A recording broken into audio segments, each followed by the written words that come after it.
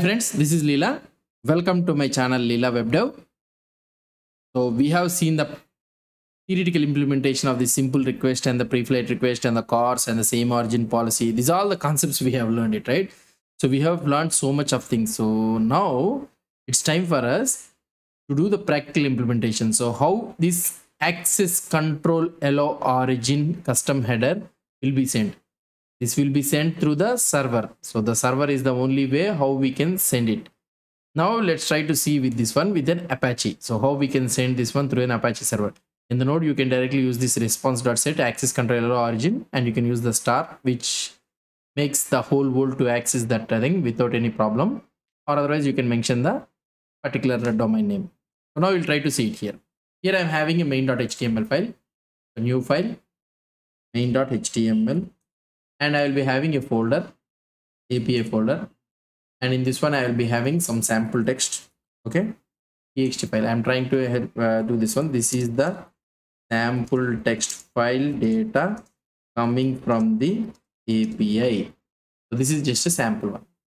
Now here, if you want to access it, so we have an Apache server, a XAMPP running, and localhost /81/ course request /sample.txt file. So here you'll be able to see the data. So now we need to call this API file, or otherwise this API URL, through the Ajax call with a cross domain. So with a cross origin. So this one is coming from localhost /81. We'll be calling from the domain which is open through the live server, which is a cross origin, right? So we'll try to access this one through the API. Fine. So let's start this main.html. So this is our main.html file. I am opening HTML. So here I will be having div for simple course request, and here I will be having a button get the sample data. Okay, this is a button, and at the bottom I will be having div id is equal to output, and I want to show the output here. Whatever the text data I am getting it from the sample file, I want to show it in this div, and here I can use something like text button. So now this one I am opening through the live server. So here I will be opening through the live server. I am opening. Now we got the button here. So when I click on this button, what I need to do, I need to make an Ajax call to the API URL. This is the API URL. I need to make an Ajax call to this API URL. Fine. Let's try to check it. So now what I need to do here, I need to write the script code. In this script code, first let's get the button element. Button element is equal to, how we can get it, document dot get element by id of text button. So we got the button. Now next we need to catch the output element so that we can output the text data which we got it from the API. So document dot get element by id of output. So we got the two elements.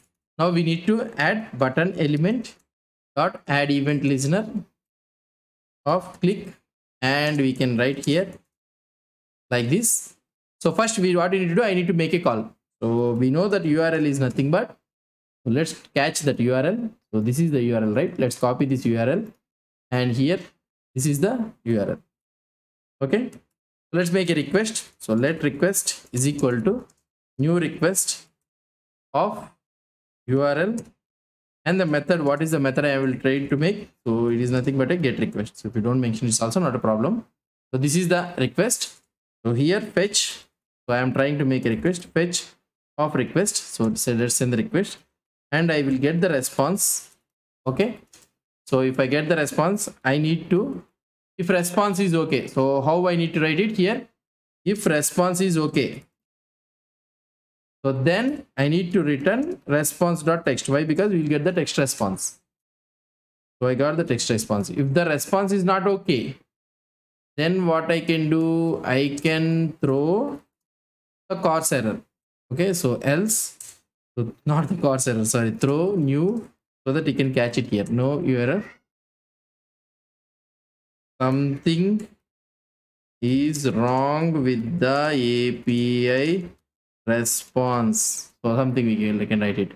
And now we got the response.text. Why? Because we know that it will return a promise, and here we readable stream, so we are converting that one, and we got the then request. So again let's go to the then, and I will get the text data. So in this text data, what I can do, output element dot text content. So normally you can use inner HTML also, it's not a problem. And I can write here text data. That's it. So we need to catch it, right? So we need to catch it. Dot catch of error. Sorry. Yeah, catch of error and console.log. So error occurred, and you can throw the error. That's it. So this is our total fetch request. So like this we are trying to make it. I got the URL, I prepared the request, I'm calling the request. We know that the response, if the response is okay, means I am converting that response to the text, and I am catching that one. If any error is there means if okay is not true, it's false, means then I am throwing an error, so that it will be catched here, so that it can be caught in the catch block. So here the dot then, and I'm rendering into the output element. So here, so let's try to see this one. So far so good, everything is working fine. I think it will work fine. So let's try to refresh this page. Yeah, I clicked on this one. See what is that? We have got it. Access to fetch. This is a cross origin request. We know that what is the meaning of the origin. It should have a same protocol, it should have a same host name, and also it should have a same port name. So here protocol is same and the origin is also same, 127.0.7 or localhost is one and the same only, but the port name differs. So that is the reason these are not same origin. And if you try to see here, get request, and the request headers we are trying to send is nothing but origin, we are calling it this one, and the host you will be able to see that localhost 81 we are trying to call it. And if I want to see here the response, so why we got this error, why we didn't get the request, so why? Because we didn't get any error, any response that access control allow origin, so that is not present. So because of that reason, so it has been blocked. Okay, the access control allow origin header is not present in this resource. So now what I want to do here, so we need to add it. So this access control allow origin header needs to be added from the backend or from the server. So how can I add it here? So this is our API file, and here I can create through the Apache, right? So this is an Apache .ht access, and here I can use header set access control allow origin, and we can use the star, or otherwise I can use this one http 127. I didn't remember exactly the name. Let's copy this one, all right. Let's paste it here.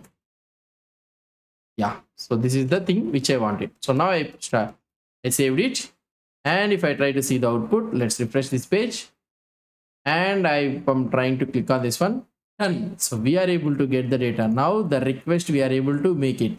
So here in the response header we are able to see access control allow origin, it is for 127.0.1. So if I try to change this one to 501, so which is not for this one.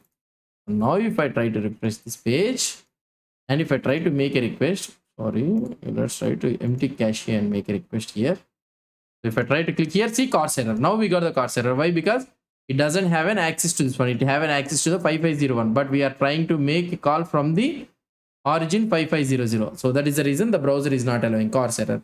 So or otherwise if you want to allow to all of them means, so you can make it as a star. So it will allow to all of them, so now without any problem. So if I try to refresh it and click, and we are able to get the output. So here access control allow origin star means it will allow to all of them. So this is how we can make set the headers access control allow origin, so that we can have a course request. Okay, so that the course is allowed. Hope you understood about this one simple course request, how we can make it and how the headers we can change it. In the Node.js, what you can do is response.set like this, access control allow origin. So you can use it origin, and here you can allow the star like this. So whenever you are trying to send the response, so you can use it like this in the Node.js. So hope you understood about this one simple course request. If you have any doubts or any suggestions, please post the comments below to this video. And if you like this video, please do support me by subscribing to my channel. Thank you.